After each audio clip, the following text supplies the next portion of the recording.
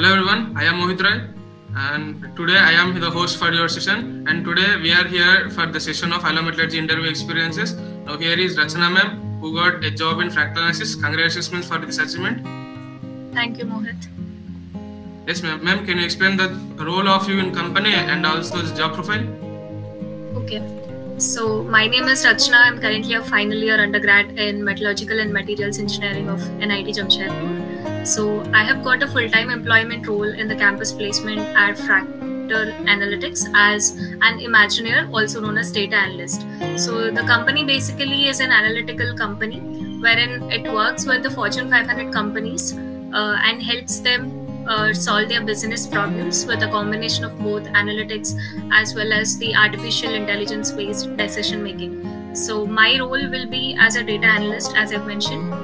So it is similar to that, working on the data related tools, etc. Yes ma'am. And can you explain about the eligibility for this company?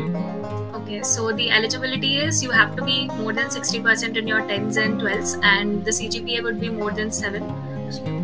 Ma'am, you got an internship in TSLP, which is a core company, and you have secured a job in non-core company, which is Fractal Analysis. Can you explain about the reason and the decision which you have made for it? Okay, so always it was suggested by the seniors that to fix a particular domain, like either you would go to core or non-core. But in my case, I've never able to make that decision because I have a really balanced interest on both of these domains. So, but core was my priority. Like I always have a good interest on core, and I'm enthusiastic in learning all of those things. So TSLP happened just because of the core interest which I've had. And after my internship was done, that I've done my internship in June, July and August. So after it was done, I felt I'm not a person who will be good enough or suitable enough for this core domain. Then I started realizing what I have to do next, either core or non-core. And then I've started non-core diligently. I wouldn't say that I'm a new person to non-core that time because as I said, priorly only I was balancing my core and non-core. Like I was preparing some non-core related skills and all. And when this idea happened that okay, now I have to take a shift to non-core, then it wasn't that difficult for me. Then I was picking up my skills and looking at what new I have to learn. Yes, ma'am. Ma'am, can you explain about this placement structure, which is you have exams, interviews, etc.? Okay, so at Fractal, there are 2 rounds, primary, screening, and then the secondary. The primary is aptitude test, as we all might know. So aptitude test is not similar to the one like most of the aptitude tests, wherein we have the verbal, quants, and logical. Here it was a total different. It was a 1.5 hour based online test with 217 questions nearly. And there are 11 sections, which is testing on, cognitive ability, creative thinking, our abstract reasoning, and psychometry-based questions, and a lot more. There are 11 sections in all. And then the secondary screening consists of 3 interviews. The first interview is a technical-based interview. The second is the apex round, which is more of a personality-based test. And the final one is the HC test, also known as hiring committee test, which is a HR round interview. Yes, ma'am. And ma'am, what's the level of aptitude questions and which resources you will be preferred for the placement? Okay. The level of aptitude question was quite moderate enough, but it is completely different from the regular tests, I would say. And the preparation, there isn't any special preparation which I've done for this aptitude. All I was doing through previously was only helpful here also. Like the same, I would suggest like go and search for your resource and fix to that resource. So that would like sail you through the aptitude test. Ma'am, were the questions were subjective or real life based questions? In the aptitude test or the interview? Or both? Okay, in the aptitude test it was like direct enough. There wasn't most of the sections were direct enough where you would put your thinking skills and all. And there are some sections which is looking for the real life or your personality based questions. Like in verbal speaking, there is a section of speaking skills wherein you were asked to put forward your ideas or your real life based situations and all. So that is one section. And the interview mostly is personality driven. There is nothing like they were expecting you to go and dig deep into your technical skills. They were all expecting me to bring out my personality and present them in the best way possible. Ma'am, can you explain about these projects which you have done? Okay. So my projects, I have kept my core project here also. I did not make a difference that core project wouldn't be suitable here in non-core, because I felt in my core project I was going and using all these data analysis things only. So I felt why not I should make, because that is what I've studied all these years for about 3, and now it'll be 4 years, like my undergraduate. So I'm not like shy enough or to like, I don't want to hide that I'm not interested in core. Rather, I wanted to link both core and non-core. Like in all my 3 interviews, I was putting this point, and I was repeatedly being asked like, why this shift to a non-core when you have such a good core profile. My answer was only one thing, that in core I'm like really enthusiastic, but after looking into the practical situations, I felt I'm not more suitable, or like I'm not I would really not like this experience. Rather, if I take a non-core, then I would have a lot more domains to explore and a lot more things to do. So that was my answer for this shift. We'll be having many competitions in our colleges, say for example in OJS. Of course, you will definitely have an edge if you have a competition or achievement list in your resume profile. Personally, I don't have any coding related competitions that I've achieved so far. So if you have, it's good enough. Ma'am, and regarding the sports and cultural activities, there are many going on in college. Will be giving an edge? No, not. Okay. So yes, those are really pretty beneficial, I would say, because my whole of the Apex round, which is the second round of interview, it was all about my extracurricular activities. The interviewer is repeatedly asking me to dig deeper, and like he wanted me to explain it very briefly of what I've done in the college and priorly in school, what kind of a student I was and all. So if you have anything such, then you will have more points to put in front of the interviewer. Ma'am, how to make CV attractive, ma'am? Okay, making a CV attractive, the first and foremost tool is making it very simple and making sure that all the things are covered in the CV. So fix for a good template which you like, either your own one or go through some online resources. You will find a nice and creative one, and then make sure you all have the important sections in it, like the achievements, positions of responsibility, areas or interests, and then the extracurriculars, your projects, internships, and the education and all. There is a sequential order which you have to follow, but I did not mention it right now. So, and then make sure that it is not very normal. You have to make it in a decent and use it some nice words to make sure a good impression was there when the person is reading it. So this is it. Yes, ma'am. Very good. And then what we'll be having is role of the seniors in this placement. Can you define the role of the seniors in placement? Okay.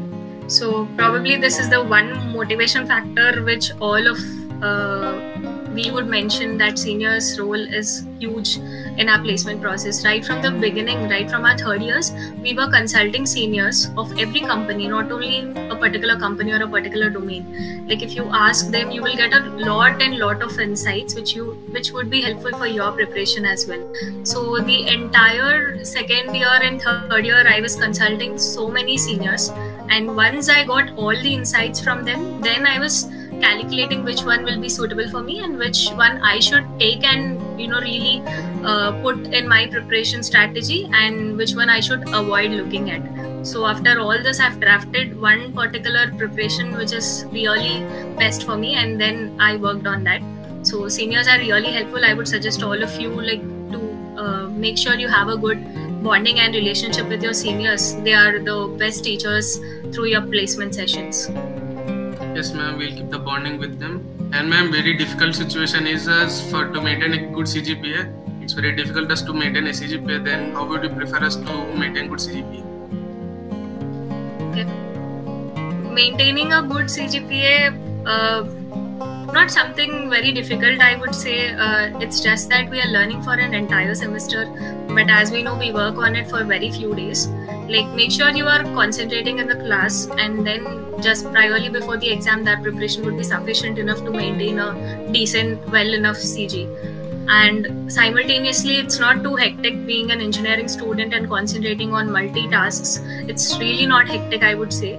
So since you are in your second and third years, make sure you are like exploring all the domains, learning all new stuffs, and then finally stick to one particular and focus on one particular task at one time near your placement sessions. Yes, ma'am. And then apart from the studies, what all skills we have to study and prepare for the placement before coming and sitting in the placement? Okay. What all you have to do before your placement is nothing, is not something that you will consciously do. Like, it becomes as your unconscious things which you do, like in your college. There are lots and lots of teams in our college, clubs and all. So make sure you are actively participating in it, no matter be it cultural or technical or whatever. Take part in it actively. Unknowingly, you will get to learn a lot of soft skills like teamwork, decision making, problem solving and all, which are indirectly helping you in, you know, bringing out your personality and making the best fit in the company itself. Ma'am, as you told the soft skill, what is the role of soft skill in the placement? Okay. Soft skills is one more key, I would say. Even if you have technical skills, a lot of coding skills or any skill which is important for the placement, if you're not able to convey it to the interviewer, then your interview is gone. So the thing, even if you're not good at any of these skills, with just the conversation or with just your communication skills, you can manage all of it. Like, if you are able to convince them in whatever way possible, then you are halfway through your interview.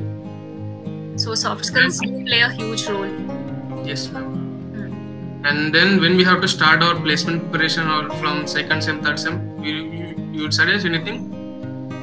Okay, I would suggest, like, if you start early, it's not at all a wrong thing. So those who are starting early, do start and explore all the domains. And if you are really good at, you know, convincing yourself to go into which stream, then fine enough, you start working on that particular domain. If you're not really good at realizing where to go, then make a balanced approach. Start studying both core and non-core. Core, as you know, you will go to college regularly and you will study, or something will go into your brain whenever you go to your college and all. And non-core, simultaneously you will have to work on that.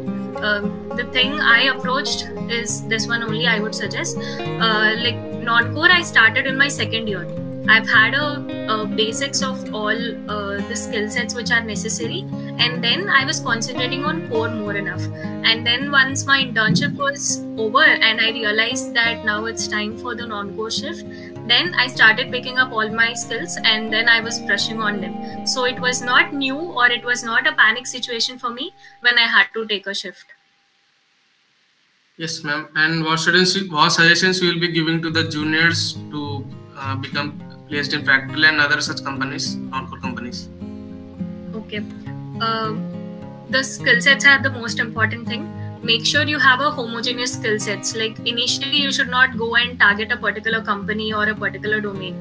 Rather, you see which skills are more interesting for you, which technologies or techniques are you good at working in, and then you finalize your domain of where to go, and then start preparation for all of these skills. Like, at first, if you are going for a non-core analytics company, start working on your Excel, SQL, Python, Tableau, or whatever skills. You can extend this. There is no limit for, you know, the skill sets you possess, and there is not a limited number of skills also, I would say.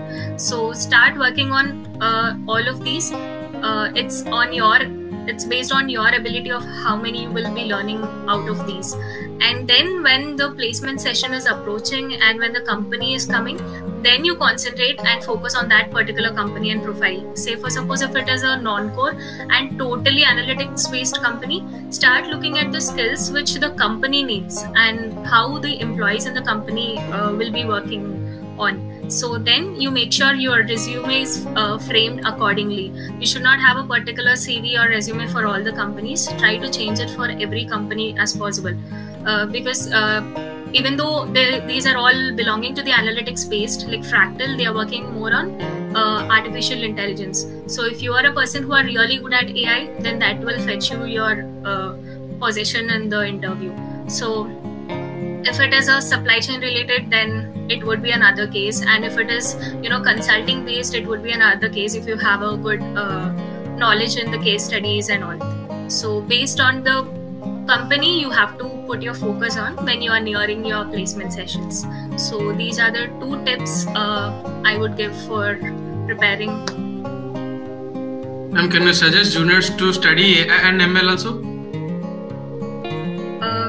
Personally, I don't know the details of AI and ML, but as I said, learning any new skill would be of benefit. If it is not now, tomorrow it would be beneficial only. So if you're really keen on learning something new, then go for it.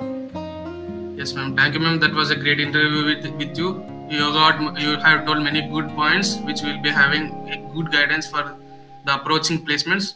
Thank you, ma'am. And this is the interview, guys. And please subscribe to our channel, share this video, and also do like. Thank you, everyone.